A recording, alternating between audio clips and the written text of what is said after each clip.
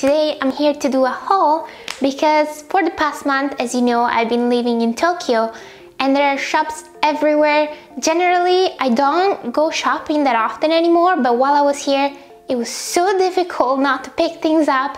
And I ended up getting quite a few things. I'm surrounded by them, as you can see. I've got so many questions from you, what shops I went to while I was here, just overall about my outfits. So I figured I would just show you everything I got. I guess I should address this top. I got this from Dizit, and it actually has a pretty weird sentence on it, but I thought it was cute, so I got it. But I'm gonna go straight away into accessories. The first thing is by Override, which is a head shop.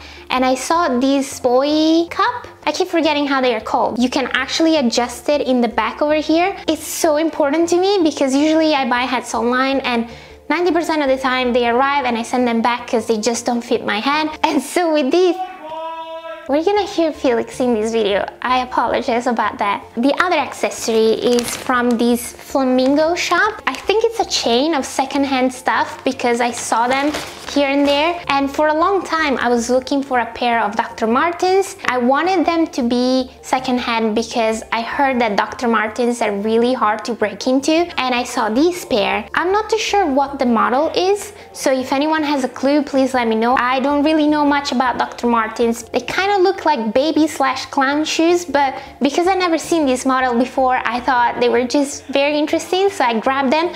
And some people on my comments when I posted them on Instagram were like, oh, that's so nasty buying secondhand shoes, but hey, clean them, wear some socks, you'll be fine. Alright, now let's move on to tops. I have quite a few. The first one I'm gonna show is by the brand W Closet. It's a really cute, simple, creamy top, and it has this red stripe and frills. It has like that warm and soft feeling to it, but it's short sleeve. But luckily, I also got something for the warmest days. This is by the brand Snidel, which again, never heard of before. It was in a mannequin in a shop and I really liked it right away. It's just so cute. I love all the little embroideries and it's so sweet. I got this by the brand Kobe 9.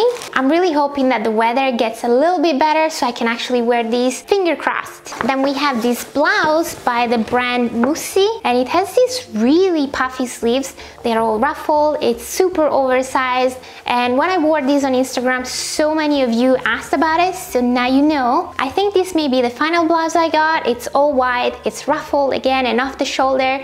It's a preference of mine. This is kind of like a pirate shirt, but I'm all about that because I've been wearing these so often. It's so comfortable and light, and it just goes with everything. It's so easy to wear. Oh, and that's by the brand Hello UFO, which is the same as this dress. I believe it's a Korean brand and I found it at Shibuya 109. But this dress, it's a long midi dress, it's super oversized, it falls off one shoulder and it has this built in to kind of keep it up. And actually the stripes go in two different directions, which gives it a bit of an edge. Now I'm gonna move on to the clothes that I wore in my Okinawa trip. Again, so many of you had questions about them. The one piece that you guys didn't really get to see was this bathing suit. It was underneath my dress, but because it was kind of cold, I never got to actually wear it. I got to cover that up with this dress, and this seemed to be the most favorited.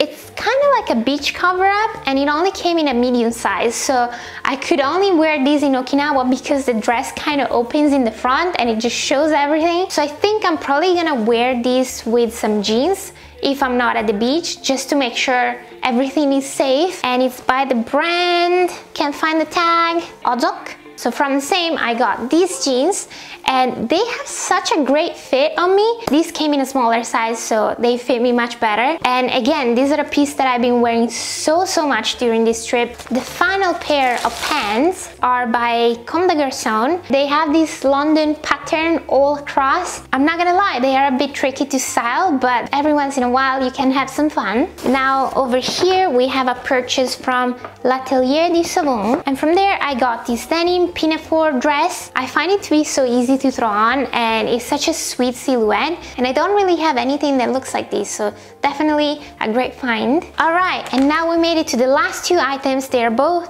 hoodies. Well, this one I already talked about. It's this Fila sweatshirt that I got secondhand again, but the second one is for men actually, and is by the brand Magic Stick. Felix brought me there because he was looking for this specific shop, and when I saw this I just really liked it because it says hello in this edgy way. I usually steal Felix hoodies, so I just figured I would just get one for myself in black, and instead he really liked the pink one, so we decided to get one each so we can match. I got already so much use out of most of these pieces, so I'm definitely gonna miss shopping here in Tokyo, but it might also be a good thing to slow down for a bit. But yeah, these are all the clothes I bought, and I'm gonna go now. I will see you very soon. Bye!